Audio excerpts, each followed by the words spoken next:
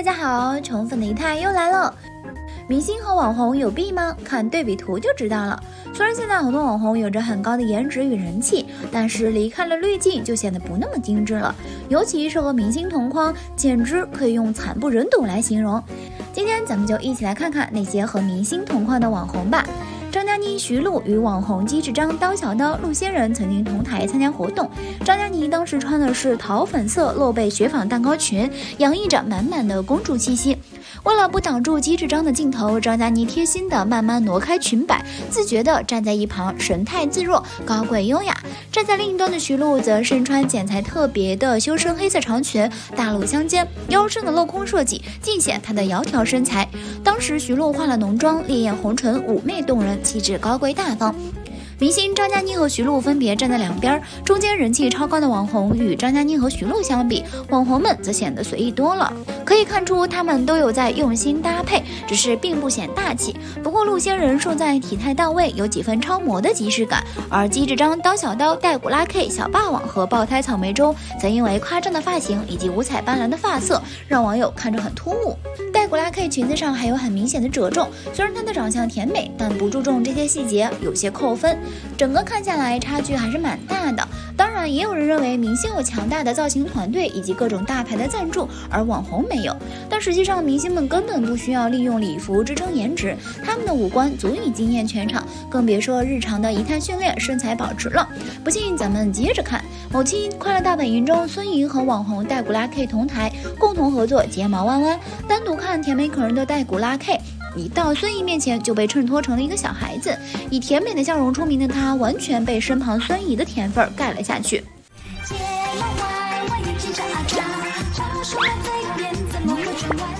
孙颖优越的头身比与高挑的身高，加上精致的五官与表情管理，再次向大家证明网红与明星果然还是有弊的。舒淇与女网红的合影中，面对镜头落落大方的她看起来十分自信。一旁穿着黑色吊带裙的网红婉婉，虽然化着精致妆容，却十分不自然。去年一部《司藤》让景甜和张彬彬成为观众的焦点，霸道女主和忠诚男友让他们赚足了看点。也为了宣传，剧方安排男女主角进入直播间和观众进行互动。为了效果，主办方请来2位美女网红，其中一位是有着较高人气的佑希。活动结束，佑希与景甜和张彬彬的合照，没想到引发了一场争议。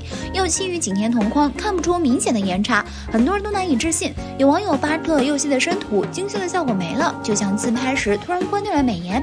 别说跟景甜比，估计她自己看后都没有信心了。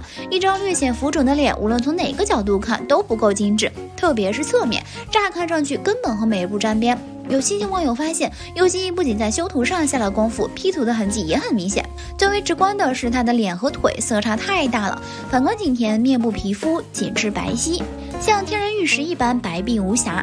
其实佑希颜值也还算在线，但修图的做法透露出了她的不自信。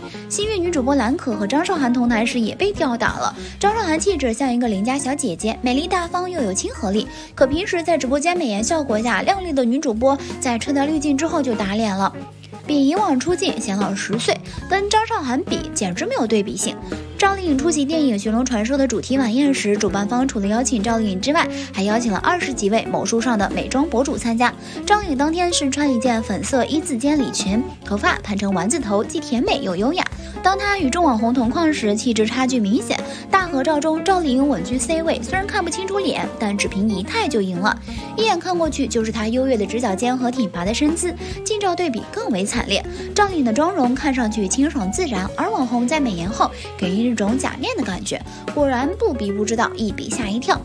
在跑男有一期节目里 ，Baby 与5大女神黄灿灿同框出镜，但是作为95年的在校生，竟然不如 Baby 看起来灵气。脱离了精修的黄灿灿也看起来并不精致，相反在 Baby 的衬托下更显老态，尤其是比黄灿灿大了6岁的 Baby， 比她看起来更像学生，真降维打击。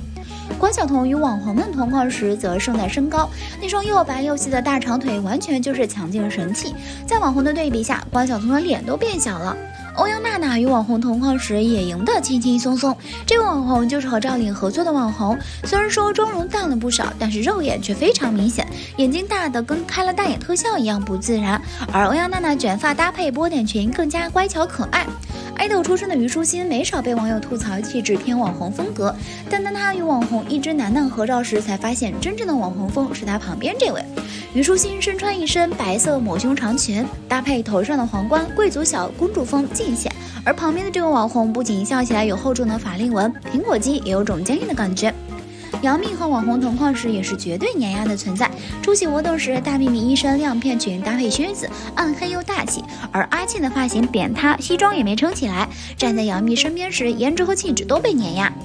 当阿庆与佘诗曼同框时，也被碾压了。佘诗曼身材前凸后翘，有一种风韵犹存的美感，阿庆却略显瘦小。果然，可爱在性感面前一文不值。杨超越出席某品牌活动时，也和网红林恩如合照过。照片中，杨超越身穿一袭黑色丝绒连衣裙，脸上满满的胶原蛋白；而这位网红身穿黄色碎花裙，搭配珍珠发夹，衣品上就属于大姐。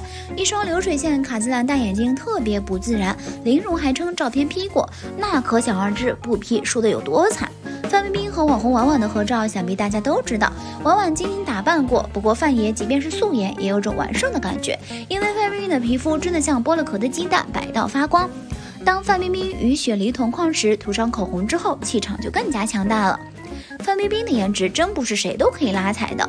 冯提莫也是红极一时的网红，他的直播与翻唱收获了1000万粉丝，精致的五官在直播的镜头前显得十分迷人。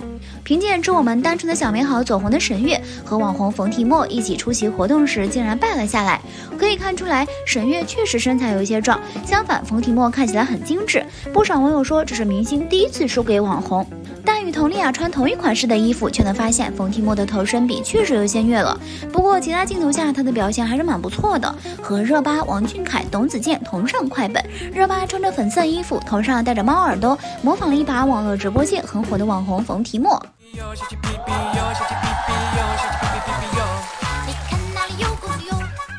后来本尊竟然现身了，还带来一小段清唱《刚好遇见你》，展示歌喉。因为我刚好遇见你。然而平日直播里的活泼灵气，在五官艳丽、身材修长的热巴面前似乎没有那么惊艳了，和张韶涵同台飙歌也被比了下去。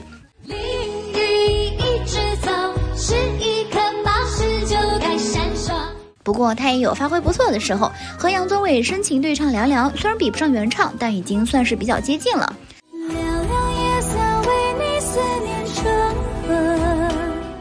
2017年一场音乐盛典，杨宗纬搭档网红柠檬，让人知道什么才是真正的差距。前奏舒缓而来，像一幅卷轴慢慢打开，等待人们来欣赏。女生开唱后不久，杨宗纬缓缓走出来，原唱的嗓音果然给力。两相对比，女网红在开场环节便被比了下去。到了歌曲的高潮部分，越听越不对劲，原来是女网红跑调还破音了。